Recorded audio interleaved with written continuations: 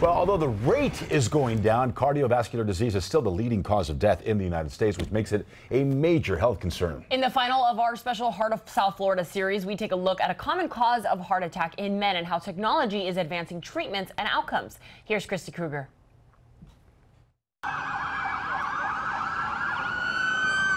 Just about every 40 seconds, an American will have a heart attack, many of them men. I was inside my bedroom and I felt a very strong pain that lasted maybe like 20-30 minutes.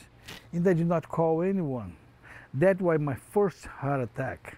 I could have died that day, but I didn't. Paulo Hoffman was in his mid-50s when he suffered not one but two heart attacks just days apart. He ultimately underwent a quadruple bypass, but not all cases require invasive surgery. Many patients with symptoms but no overt evidence of heart disease wind up here in the cath lab at Memorial Healthcare's Cardiac and Vascular Institute. This is the place where we interventional cardiologists do our work. We like to see heart vessels, we like to see peripheral vessels, we like to see brain vessels. This ultimately allows our patients to receive the ultimate care. We do what we call functional assessment of the microcirculation, the little tiny bitty vessels called arterioles and capillaries that we don't see in the angiogram is the target of our study. And because procedures are done through small incisions in the wrist, patients recover quickly. The patients are walking out of the hospital 2 hours after the procedure is completed, even if they need to have stents. So yes, we restore that patient very, very fast to their regular activities.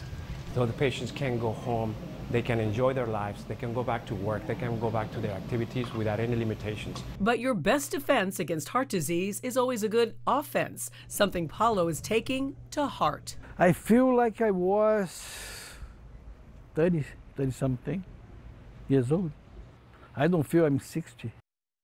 It's feeling good. Well, the doctor says half of all men who die suddenly from a heart attack have no previous symptoms at all, which is why it's so important to understand and really know your key risk factors. That will include things like a family history of heart disease, lifestyle, aspects like obesity, diabetes, and hypertension, as well as smoking.